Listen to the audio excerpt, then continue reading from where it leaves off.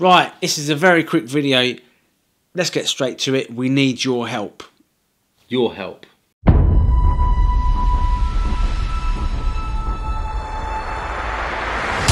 Okay, so as we've said, we need your help. What we need you guys to do, because we know they're out there, looking at us right now. There are people that have some contacts. Yes, there are, because these people who are watching us right now, they're all racers, mainly racers, and racers are well connected, not just with RC racing, but with higher forms of racing like F1 racing. F1 racing. Now then, some people might argue that the stepping stone into F1, it starts at go-karting. Because that's where all the kids, they go go-karting. But do you know what? Before they go go-karting, many a young racer started out with RC car racing. There's images of the young Lewis Hamilton on Blue Peter, and Oscar Piastri as well is a national touring car RC champion. Correct. Ayrton Senna was, he enjoyed his RC cars as well. Did indeed. But RC in the UK is at crisis point right now. However, we spent an amazing weekend with the guys at Mendip this weekend. This track, okay, back in the 1970s. 1977 to be precise, the year I was born. Professional race drivers such as John Button. Jenson Button's dad. Yeah, set up this track. Yeah. Set up Mendip. And the sad news is they're being kicked off the site. Yeah, they're being kicked off the site. Because they can't afford the land. Mendip is a on-road track, as is Crystal Palace, an on-road track. I think Crystal Palace has been there slightly longer as well, actually. They are also on, so it seems, borrowed time. So there's two tracks, but Cotswolds. The Cotswolds. As well. They can't afford to keep their track running either. So that is three very big RC car tracks here in the UK, which within the next month or so are going to be no more, which is, it's unbelievable, really. It's a bit of a crime, really. Let's not forget, although these are small cars, this is a form of motorsport. This is the form. All the characteristics to the cars are the same. Well, I don't need to tell you these guys that. They know that, No, they know that already.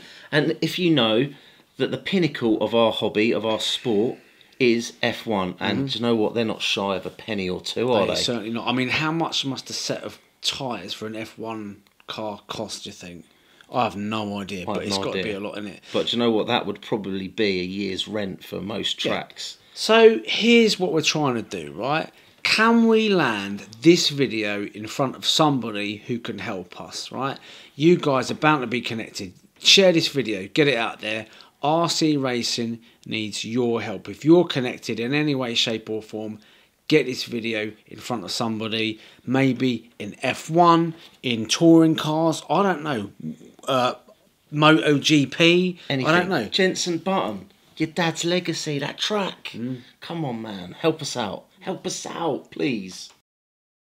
At the moment, I personally think, or we personally think, that RC racing is very, very strong.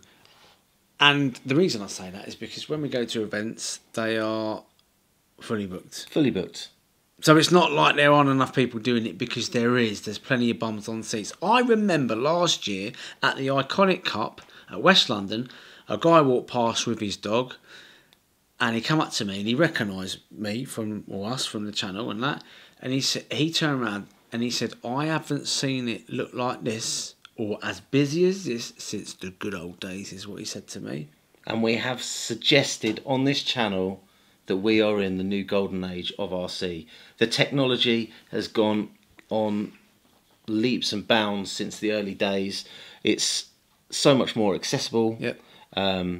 There are budget racing like the Tamiya racing that we do here, but the top end stuff like the LMP racing you're doing or the Nitro racing, the technology is next level. Yeah, it's at a really good stage. There's something for everybody. And that's why this hobby is really important for the foundations of motorsport here in the UK. Can you imagine a brand new on-road track that opens up in this country? Can you imagine how busy that is going to be? Yeah. Sponsored by an F1 team. Sponsored by, imagine that, and we blog it, you know what I mean? Sponsored by an F1 team. They could hold sessions there themselves. They could, you know, for young. I mean, look. They could do loads of STEM work with local schools. It could. I know. It could go through the roof. Yes. It could be an amazing thing. But, as I say, we've got loads of ideas of things like that we'd love to do, but we're just two blokes who, a couple of years ago, started out in a field racing a couple of toy cars, really, and we've come a long way in 2 years. But we're not in a position where we can help out these big clubs that really do need our help. That is it. All we can do is put the feelers out and see what goes from there. But as for us here at Pop Along RC, we are all about growing the hobby of RC car racing, promoting RC car clubs, and doing what we can to help this hobby, this sport, this motorsport, grow and become bigger and better. If you want to give your club a shout out, pop it in the comments down below and we will give your club a little shout out, and hopefully in the not too distant future we might even be able to pop along. So listen, share this video far and wide. Someone's got to be out there who can help this amazing hobby of ours. Share, share, share, share, share. And when you're done sharing, share it one more time. Until the next time, see you soon.